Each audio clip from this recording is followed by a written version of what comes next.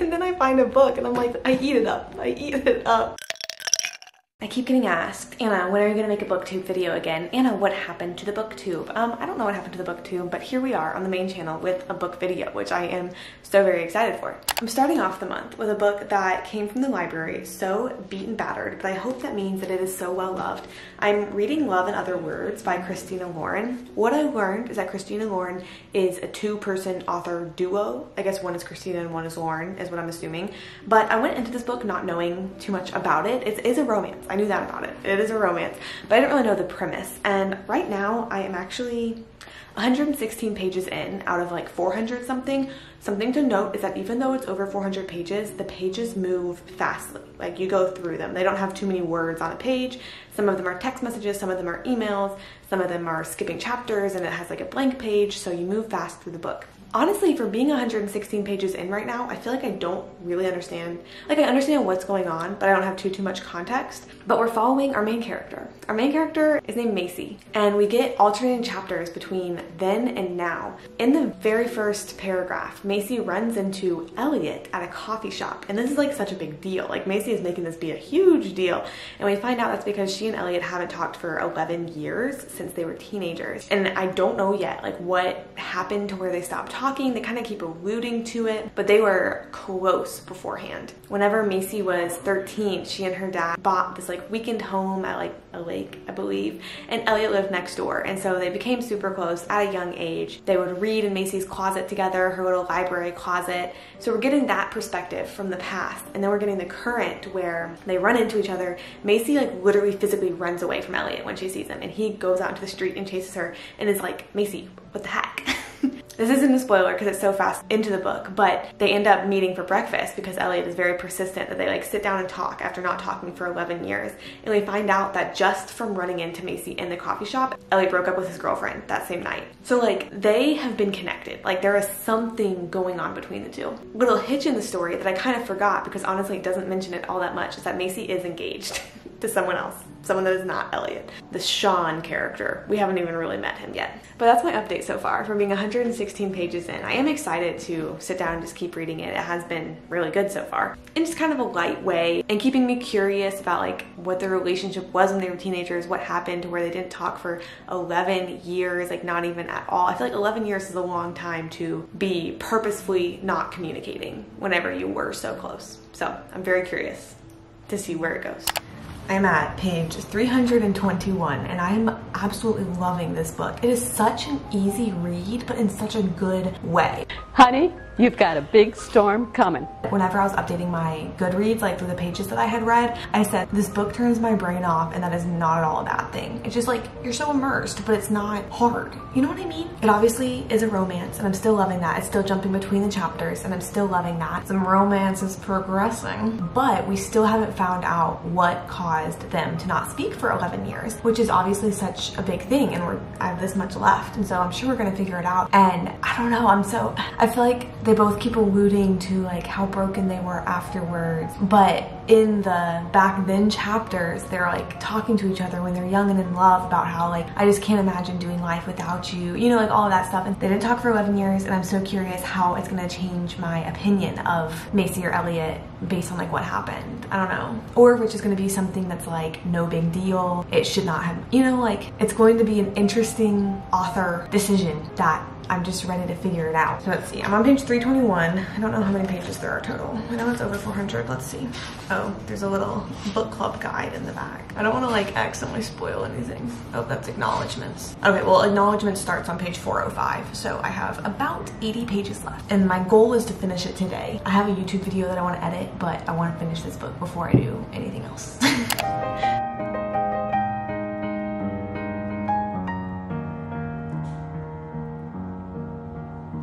Almost done, and I am stressed, and I'm so worried that it's gonna like drop this bomb on me and then finish.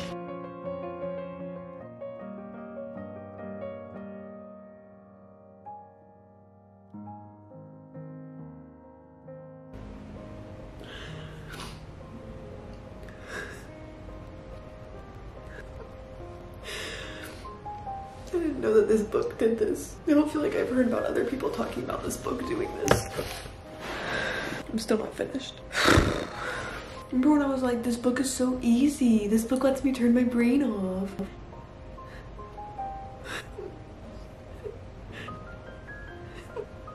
Gosh. I used to have such a short list of books that made me cry. And that list just keeps getting longer and longer.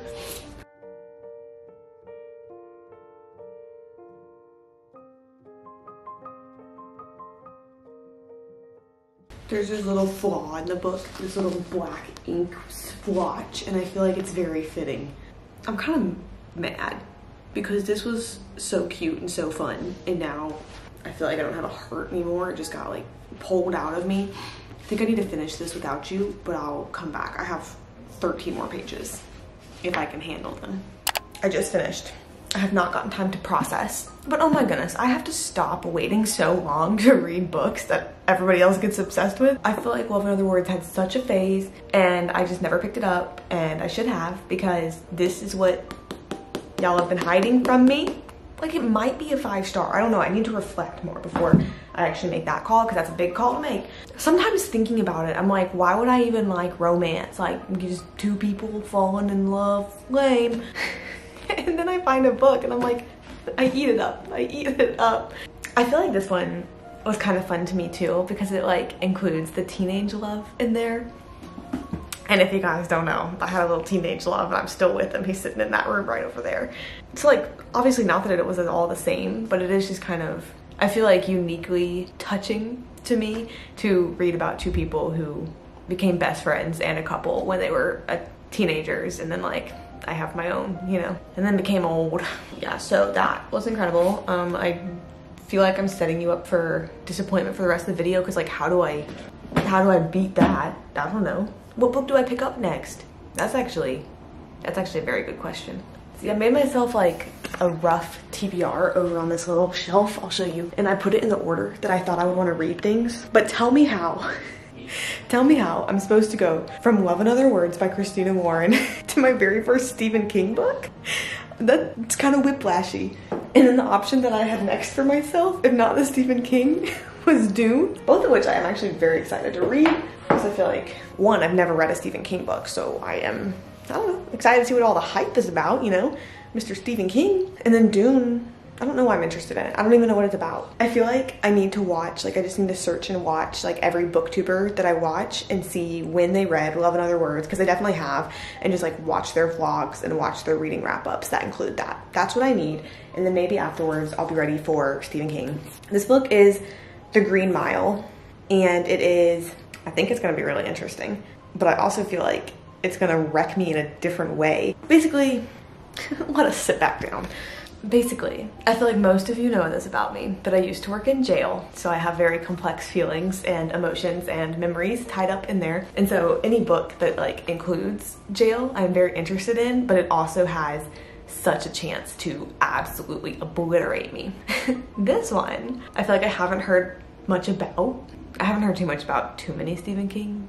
Like the big ones, definitely. And I remember Haley Pham loves Billy Summers. But this one, Welcome to Cold Mountain Penitentiary, home to the depression-worn men of E Block. Convicted killers all, each awaits his turn to walk the Green Mile, the lime-colored linoleum corridor leading to a final meeting with Old Sparky, Cold Mountain's electric chair. Prison guard Paul Edgecombe has seen his share of oddities over the years working the mile, but he's never seen anything like John Coffey, a man with the body of a giant and the mind of a child. Actually, have I heard of this? What's that movie with Michael in it? Because I've seen that once when I was like 15. Is that the same thing? A man with the body of a giant and the mind of a child, condemned for a crime terrifying in its violence and shocking in its depravity. And in this place of ultimate retribution, Edgecombe was about to discover the terrible, wondrous truth about John Coffey. A truth that will challenge his most cherished beliefs. So it honestly might be tomorrow before I'm ready to make this little whiplash jump into this thing and whatever it has waiting for me. This is like my perfect paperback though. It's small. It has kind of the sort of matte cover with the letters on it. Look at the pages. See the way it does that? This is perfect. Hello, on this stormy day. I feel like I need to come clean about something, and that is the fact that earlier whenever I said that I think there might be a movie that was like this, whenever I was reading the synopsis, and I was like, there's that movie with like Michael. I looked it up. There is a movie based off of this. It's called The Green Mile, and one of the main actors in it has the first name Michael. I forget what his last name is now. I feel like he's a pretty well-known actor. There's also Tom Hanks in it. That 100% is not what I was thinking whenever I made that claim. I was thinking of Michael Myers and Halloween, and I had to look it up to make that distinction in my head. I think it was something that was like, oh, big body with the mind of a child or something. It said that. I 100% was thinking Michael Myers. I was not as smart as that could have seemed. But some things that I've learned about this book. I am maybe, I don't know, a 6th, a 7th, an 8th in. There are 6 little books that make up this book, which I was kind of confused by whenever I saw it on Goodreads, because I was like, this is what, a series? Like, what do you mean 1 through 6? The Green Mile 1 through 6. Apparently it was released back in, I think it was like 1996 is when it was first released. When it was released a 6th of the book at the time. So it was a series of releasing the same story, kind of as if it were like TV episodes coming out. It was like episodes of the book. And so there's a little forward in the beginning from Mr. Stephen King himself talking about his decision to do that. And that's pretty cool, I think. I've made it through the first little tidbit, the first little story, the chunk that was released all together, and I'm into the second one now. So that helps that part make more sense to me. But where me and this book do not get along so far is the fact that anytime there's anything to do with jail, prison, there's a defendant there. In my head, I immediately jump to they're innocent and wrongly put on death row, or there are a lot of factors going on in their life at the same time. They don't deserve to die. And I stand by that anti-death penalty. And so I go into books assuming that they're gonna be the same, like assuming that every book that mentions prison is The Sun Does Shine by Anthony Ray Hinton. Like, that's where my brain is at, and that's not where Mr. King's brain is at, I believe. It's like every story they're bringing up of like the criminal. See, look, I even did it there, the criminal. In my head, I'm like, but that can't be the full story. No, he didn't just murder 2 innocent people just for the fun of it. He did not do that. Whereas like, I think in the book, like, no, they are. They did just murder 2 innocent people just for the fun of it. So that's where I'm struggling so far.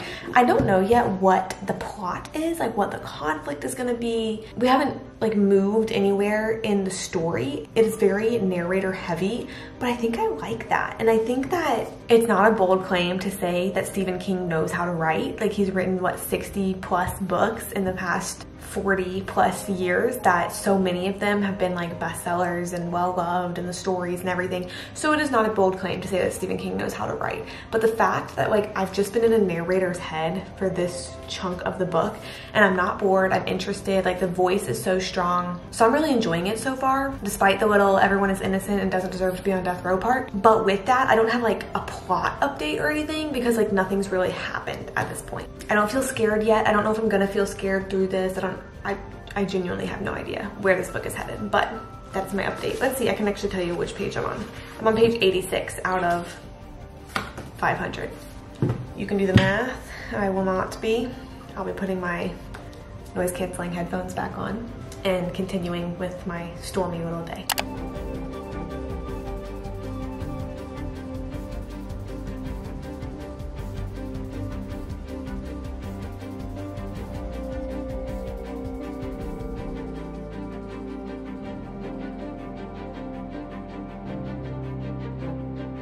I figured I should give an update now that I am 338 pages in, and oh my goodness, kind of wrecking me so far. I do really enjoy Stephen King's like style of writing, like way of writing. It's very interesting to me. Something that I think gives good context that is not mentioned in the back of the book is that this book is written, like the narrator's point of view is written from like he is now in a retirement home and he's like writing the most like memorable year of his life, basically. So sometimes we're jumping forward to Mr. Narrator's life whenever he is at Georgia Pines, this is Georgia, this retirement home that's 60 miles out of Atlanta. I feel like books follow me sometimes. What are we doing in Atlanta? Well, what are we doing outside of Atlanta? And he will give like kind of more reflection on his memories and stuff. And then we jump back into the story of in 1932 with John Coffey and being on E Block and the executions, of which so far in the book there have been 2 execution scenes. Yesterday I was reading an awful one, and I was reading like on the bus into work. I was like, how do I switch my mind from this into work? And then I picked it up again at lunch, even though I knew it was gonna feel weird, and I was just sitting there reading about an execution. while I was eating my lunch in the little hospital cafeteria. So it's not an easy book. It definitely is not an easy book. I am worried about the ending and how I'm gonna handle it, but there definitely are aspects of this book that I was not expecting. It on Storygraph is classified as fantasy along with some other genres, and I was like, that seems like a weird genre, but it is a little, I wouldn't say fantasy, I would say like it really is more magical realism type thing going on, but that's cool. So I don't know how long it'll take me to finish the last, it's like 150 pages that I have left. I'm really excited at myself for reading a long book like this. The next update will probably be when I finish it.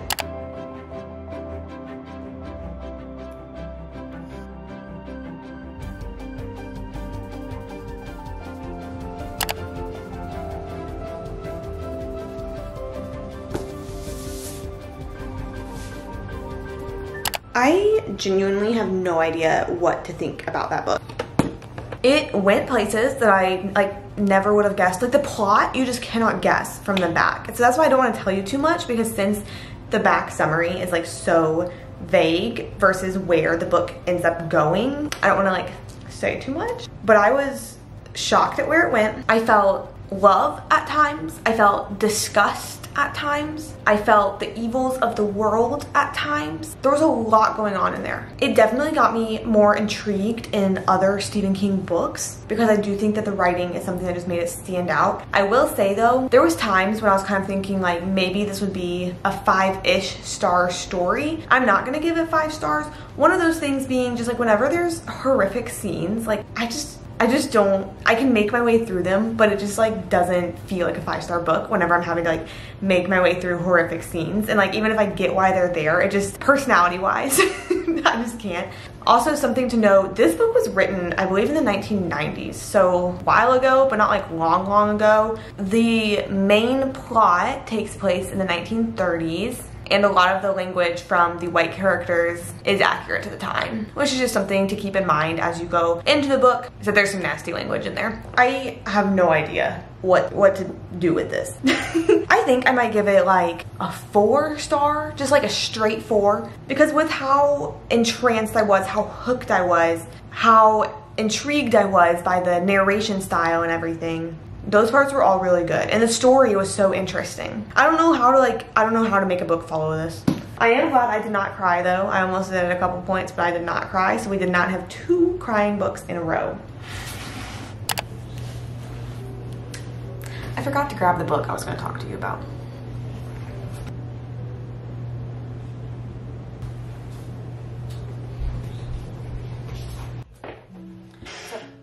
So I have 2 books to talk to you about. One of them is the book that I tried to read and could not, and then one of them is the book that I then started reading. So I made this whole clip picking out a book that I was going to go to next, and I ended up with this one because it is an ARC. It comes out in September, which just always makes me feel cool. And I'm also trying to read the ARCs that I win in Goodreads giveaways, because I feel like in my head that makes them give them more often. I don't know if that's true, but I'm trying to keep my ratio up, you know. This one's called Move Like Water, My Story of the Sea. It's a memoir by Hannah Stowe, who I don't know who that is, and I feel like sometimes with memoirs I'll be interested if it is something that interests me or if it's a person that interests. And so I thought with this one, I thought it would be kind of interesting because it was like about her story growing up by the water and like the sea and everything, and I imagine that this would hit for some people. I could not get into it. I could not read that many pages of it, mostly because it was maybe like 8 pages in a row of just visual description like of a beach, which you could take to be very beautiful, but for me, I couldn't transition from the great books that I've been reading to such a slow, descriptive book that wasn't even getting into a story, that I just wasn't sure that I was going to be intrigued by the story when I got into it. It's a beautiful cover, and I feel so lucky to have gotten this book in a Goodreads giveaway. Howsoever, I DNF'd it very early in, and I don't imagine that I'll pick it back up again. So that being said, I don't remember then how I chose to pick up this book. I guess I was maybe just like in the mood for Fredrik Backman. I don't know. Fredrik Backman is the same author that wrote A Man Called Ove and the Beartown trilogy, of which I've read 2 so far. But this one is called My Grandmother Asked Me to Tell You She's Sorry. It's a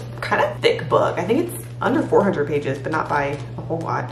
It's like $3.70. I have loved every single book of Fredrik Backman's that I have read, so my expectations are high with this one. I am just now 86 pages in, but I feel like the beginning was a little bit slow compared to some of his books, but I'm okay with that because I just imagine that it's going to get better, and it has even already. But we are following Elsa, who's a 7-year-old, and she is a 7-year-old who doesn't really fit in with her peers, gets bullied at school. Obviously we love her because we get to be in her head and get to know her, but like her friends bully her. She feels like an outcast. But the one person that she knows is always going to be on her side is her grandma, her granny. And so we get a picture into like their relationship and how granny doesn't quite fit into like the societal box that the granny fits in usually. She's loud, she's abrasive, but she is Elsa's biggest advocate. And very early in the book, we find out that Elsa is going to have to learn to live her life without granny. And Elsa's 7, so we're like partly processing information from like a 7-year-old's framework. But the interesting part is that there is a neighbor that is called the monster in this book. That's what Elsa thinks of him as. And I feel like it's giving kind of like Boo Radley of like, oh, the scary guy who doesn't come out of his apartment, and like, I'm not gonna walk close to his apartment. But before Granny passes away, she gives Elsa a letter that she's supposed to deliver to the monster, Mr. Boo Radley character. So I don't think I've gotten to the full plot yet. Like I said, I'm 86 pages in, but I still very, very much feel like in the beginning of it. But we're kind of like Elsa coping with grief. We're seeing Elsa work up to giving this letter to this like scary neighbor. And then I have no idea where that's gonna go once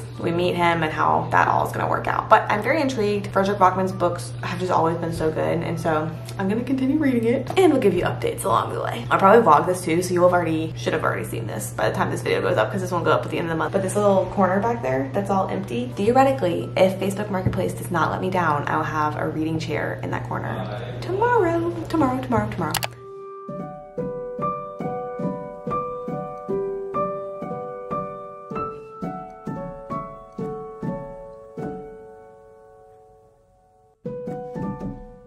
I am like so hesitant to say, because this is so sad for me, but I am not loving this book all that much. I'm on page 206 now, so I've made it a bit further through, and it just is not feeling like other Fredrik Backman books have felt to me. I think the big thing that I'm kind of struggling with a little bit is that there's a lot of like storytelling within the story.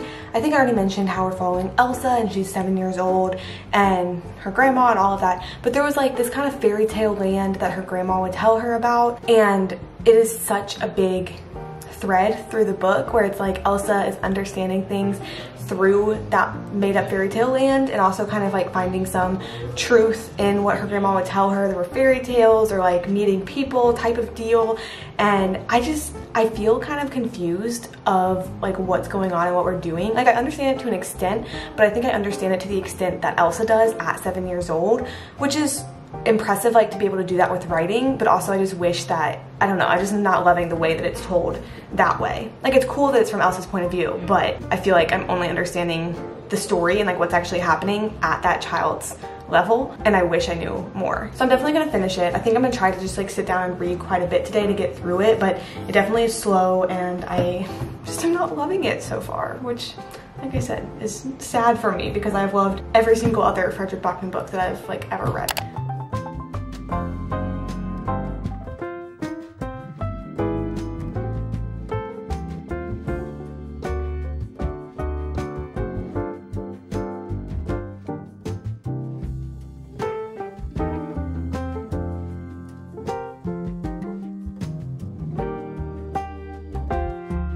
Sweatshirt is all fun and games until this video is literally spanning a month of time, and I'm gonna be wearing it the entire last like 3 quarters.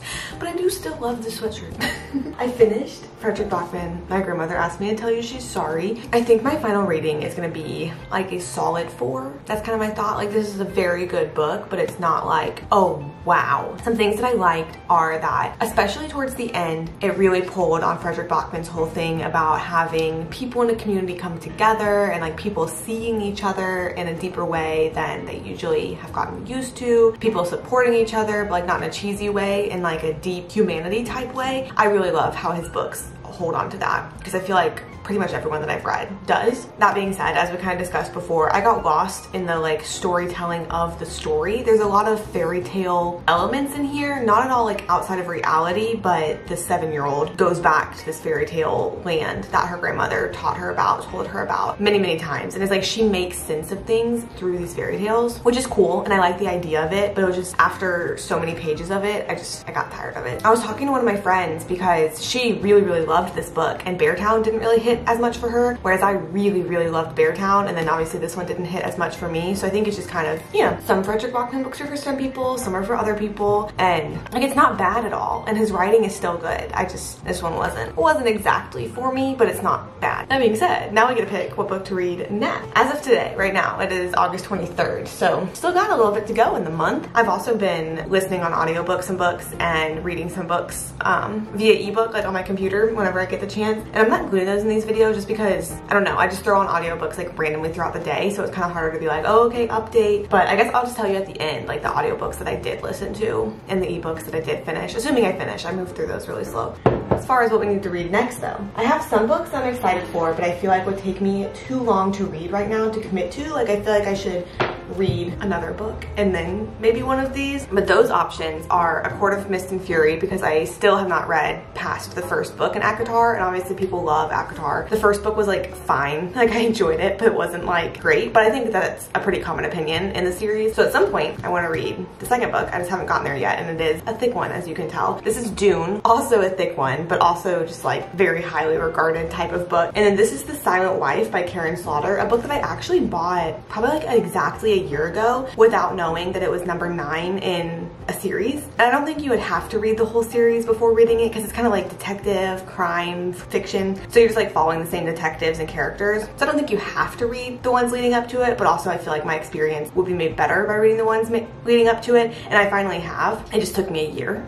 But they're set in Georgia, which is why they're pretty fun and interesting to me. But it's another thick one. So these are all books that I'm excited for, but I don't think they are next in line. I think they are like a little bit further than next in line. That being said, what could be next in line? We have some options. This book I put on hold at the library. I don't remember when and I don't remember why, but it came ready at Atlanta. I'm pretty sure, I don't know if it's a Greek myth, but it's like a mythological story. And I don't even think this is a retelling. I think this like is the myth. I feel like there was like an excerpt of Atalanta, or like a short version of the story or something, in one of the like cassettes that I used to listen to whenever I go to bed. So I'm guessing that's why I put this on hold. It's because like I knew the name, I knew part of the story, and I just wanted to see like what the rest of the story is. So I do want to read it, and like it's from the library, so I have like a limited time to read it, but I'm just not thrilled about it right now. It is less than 300 pages, so theoretically it won't take me all that long once I get started on it. That's an option. It's just not like, I'm not thrilled about it. This book is an ARC that I received recently, Pulling the Chariot of the Sun. I received it recently, but it was on sale August 1st, so like it's already come out. A memoir of a kidnapping. It has the potential to be very good and very interesting. Recently though, I have not been doing well with reading nonfiction physically, just like attention span wise. So I definitely could try this, but it's another one I'm just like not super excited for it. But I want to read the books that I receive as ARCs so that I can keep receiving them. This is an ARC that I got like 2 years ago. It literally published September 28th, 2021. So this book has been out now, but I've always thought that it would be interesting to read and that'll kind of like expand my reading. And so I want to read it. I don't want it to just like sit on my shelf forever,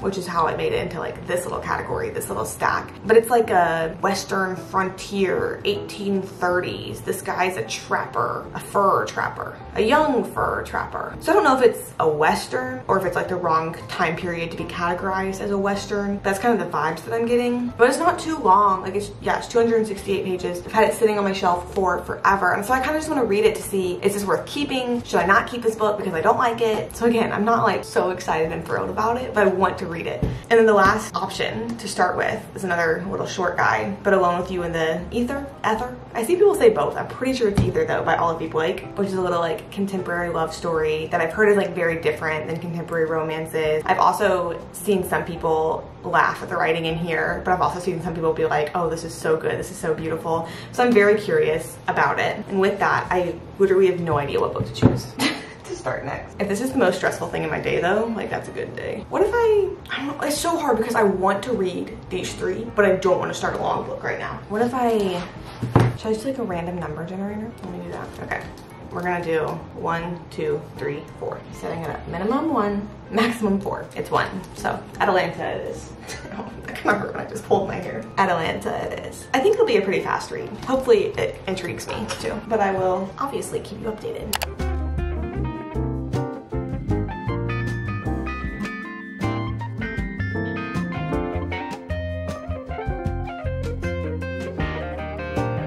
Personally, I have been ready to film this clip for probably like 45 minutes now, but I waited because this little guy was in the dryer and I felt like, why would I wear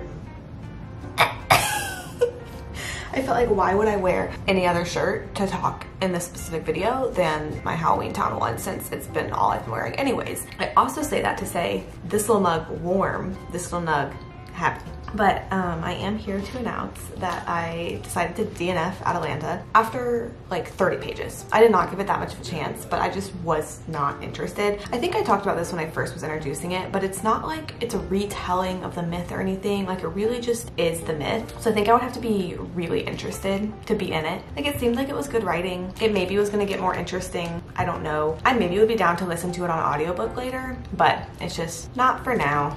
Speaking of audiobooks, I do want to tell you about the audiobooks that I'm sorry, my doctor's office just texted me. That's why I got confused. They're having me confirm an appointment that is literally like 22 days away. But I did want to tell you about the audiobooks that I listened to this month, since I didn't include them throughout the month. The first audiobook I listened to was The Radium Girls, The Dark Story of America's Shining Women by Kate Moore. Why I picked this book up is because I read, and I own actually, her other book, The Woman They Could Not Silence. Something that is so unique about Kate Moore's writing whenever she writes nonfiction like this is that it is nonfiction, but it's written in a way that feels like you're reading a story. What I will say is that I really like The Woman They Could Not Silence way more than I liked The Radium Girls, which The Radium Girls was her first one, so I guess maybe she just got better. It is super interesting to read about. It's about girls in 1917 who painted radium on watches to make them like light up. Before they knew radium was bad for you, they actually like advertised it as this healthy thing, like encouraged people to like drink radium mixed in water, and they felt so special that like they had access to the radium. And whenever they would be painting the watches with these like tiny little brushes, they would like lip point them, meaning to clean off the brush basically. They would put it in their mouth and do the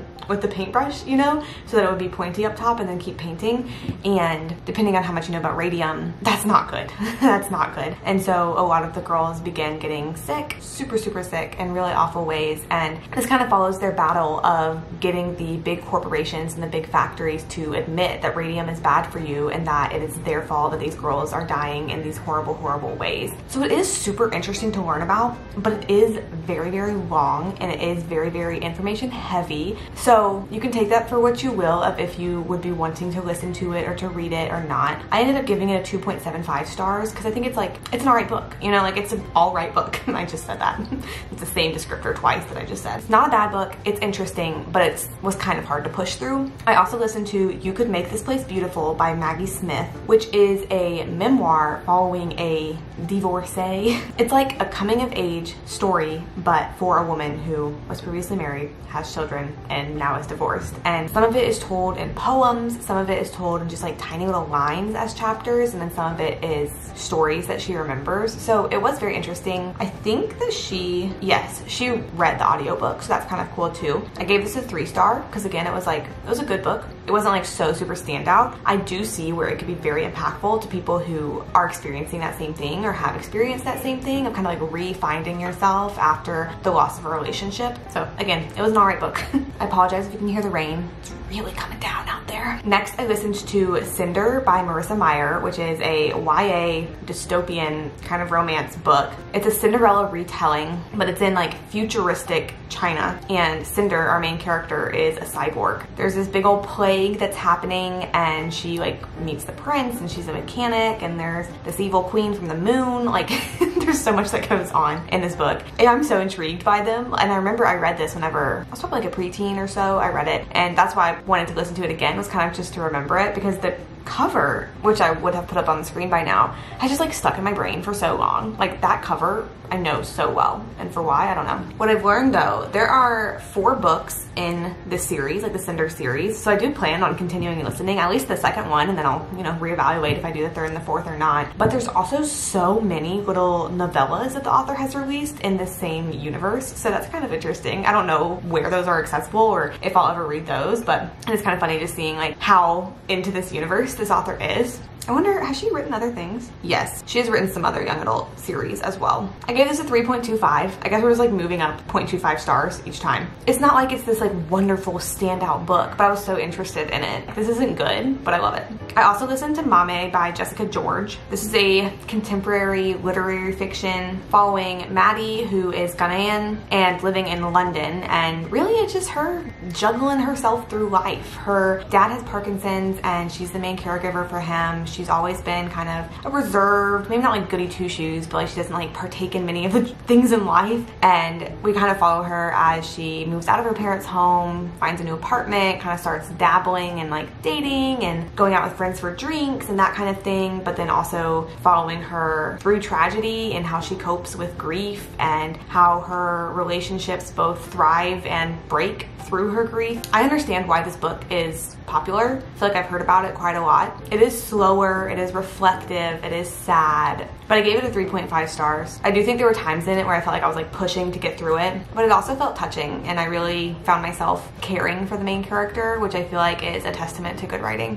Lastly, I listened to Vera Wong's Unsolicited Advice for Murderers by Jessie Q. Sutanto. This one I gave a 4.25 stars, which is very big as far as audiobooks go. I feel like I usually don't get as into audiobooks as when I'm physically reading a book, just because I don't always pay attention. I think physically reading is just like how I focus more. But this is a like cozy mystery featuring an elderly woman, Vera Wong, who is the owner of a tea shop, and suddenly one day a man shows up deceased, dead, murdered, in her tea shop. And so she dives into the investigation because obviously the police can't do their job, so she has to do it better than them. And in that there's this little cast of characters that are Vera's suspects, and she like brings them together and gets close to some of them, and you start to follow their relationships with each other. Like they're not like creepy suspects, they're all just like very real people.